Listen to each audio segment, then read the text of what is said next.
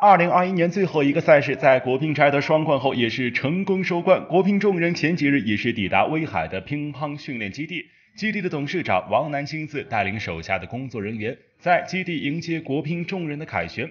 不得不说，王楠不愧是国乒的娘家人，时时刻刻都在心系着国乒。送完7套合院还不够，还送上20箱丰厚的大礼，高规格待遇羡煞别国运动员。孙颖莎、樊振东等人鞠躬感谢。看到这里的小伙伴，欢迎给小编双击点个赞，您的支持就是我们创作的动力。今日我们也是在社交媒体上看到了王楠在威海基地迎接国乒凯旋的场景。王楠作为基地的领导，不仅亲自给英雄们接风，而且还严格按照国家的防疫要求。楠姐甚至从休斯顿到新加坡连轴转的赛程，让国乒众人早已是身心疲惫。就连精力旺盛的孙颖莎在夺冠后也还是不想着怎么样去庆祝，只想着回家好好休息。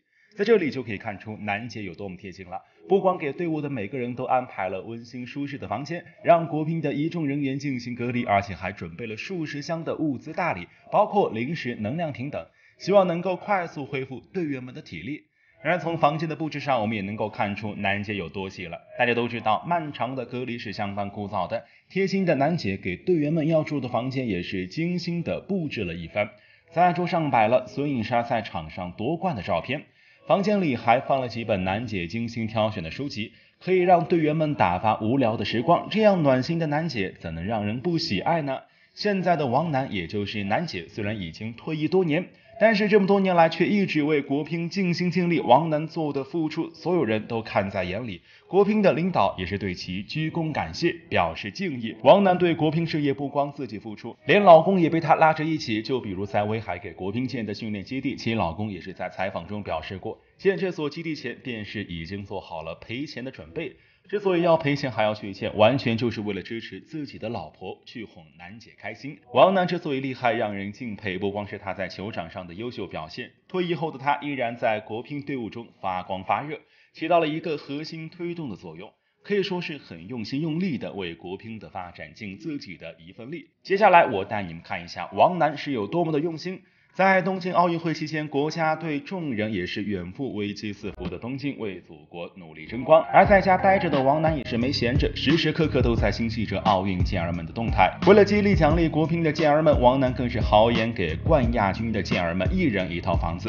该房子可不是普通的3室1厅，而是合院，也是别墅。本来有能力让王楠送出房子的只有6人，也就是说王楠只需要送出6套。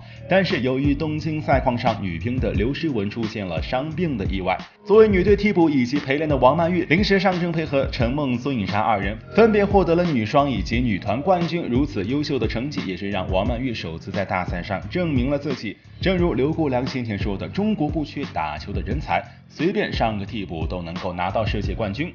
在事后，王楠的老公郭彬也是问了妻子，多了个小王，也就是王曼昱。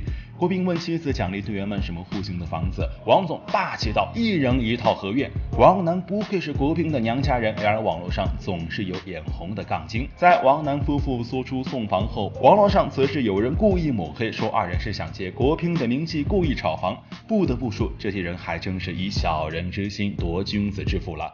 王总送出的房子不光是合院，而且还不是自己名下公司开发的房产，是其另外花钱专门给国乒健儿们购置的。事实也是妥妥的打了一些人的脸。然而王楠夫妇不光是对国乒热心肠，在先前河南遭受大水灾时，他们也是对灾区捐赠了200万的资助金。这样的楠姐怎能让人不喜欢呢？说到王楠，不难让人联想到他的成就，职业生涯一共拿了24座世界冠军，可以说是拿冠军拿到手软了。在马龙没有拿到第25个世界冠军时，王楠一直是该项纪录的保持者。在他那个时代，他认第2，没人敢认第1，当之无愧的女乒一姐，可以说是继邓亚萍之后女乒的又一个传奇人物。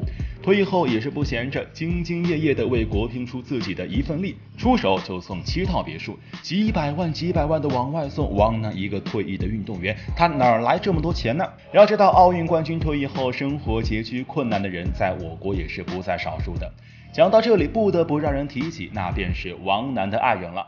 众所周知，王楠的老公郭彬那可是圈子里出了名的富豪，早在数年前，郭彬便有着亿万富翁的称号。就这么个亿万富翁，怎么能认识到王楠，并且谈情说爱，一起步入到婚姻的殿堂呢？这不得不归功于刘国梁这个月老了。早在认识王楠前，郭冰便是和刘国梁相识并成为好友。在那个体育顶流纷纷嫁入豪门的年代，刘国梁也是成功将二人搭线。